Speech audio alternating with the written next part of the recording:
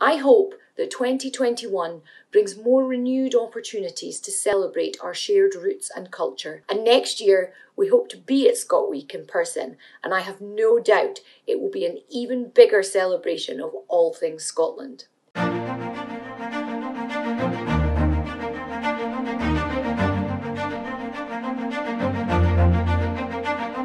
Hi, for those of you that don't know me, I'm Joni Smith, and I'm head of the Scottish Government team based at the British Embassy in Washington DC.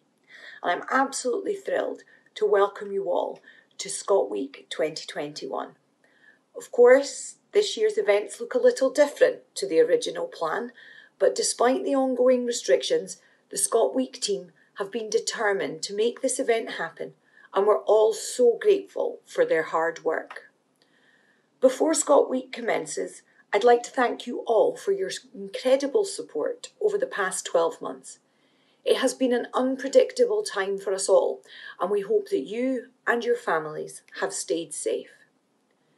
2020 and a little bit of 2021 proved to be nothing short of a challenging year, with the pandemic impacting plans when ScotWeek launched as a West Coast complement to Tartan Day in New York.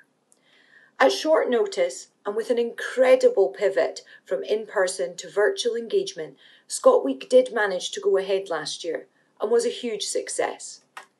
So it comes as no surprise to me that this year's programme is even fuller and is showcasing many speakers and industry experts from business and entertainment.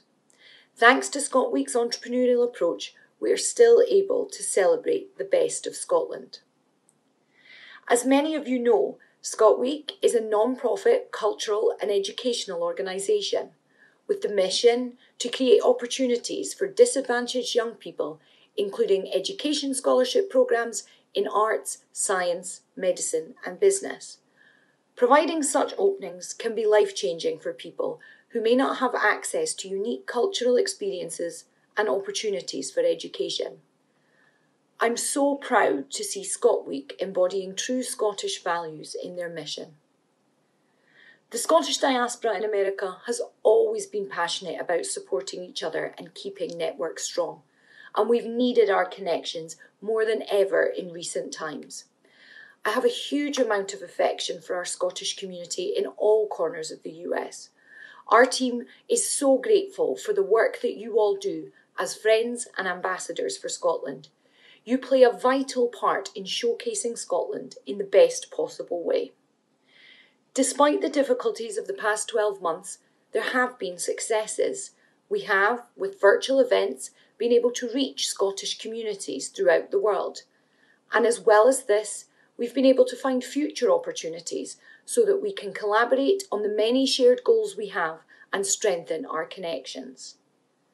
The arts and cultural industries have been hit particularly hard by the pandemic, so it's wonderful to see the huge range of Scottish art, creativity and culture featured here at ScotWeek, from orchestral music, Scottish films, theatre, education and young performing arts students. For the next 2 days, we will be able to celebrate so many reasons why we are proud of our Scottish roots, culture and connections. This event is for people like all of you who feel such a strong affinity to Scotland. As the saying goes, absence makes the heart grow fonder, and thanks to ScotWeek, we can be reminded of what Scotland has waiting for us. 31,000 lochs, some with resident monsters, 3,000 castles and stately homes, 130 active whisky distilleries, 550 golf courses, 790 islands and 2 national parks, as well as world-renowned arts, heritage and culture, and artisan industries both old and new. I hope that 2021 brings more renewed opportunities to celebrate our shared roots and culture, hopefully in person at some point in the not too distant future. And next year, we hope to be at ScotWeek in person, and I have no doubt it will be an even bigger celebration of all things Scotland. Until then, I want to thank you all for your continued support.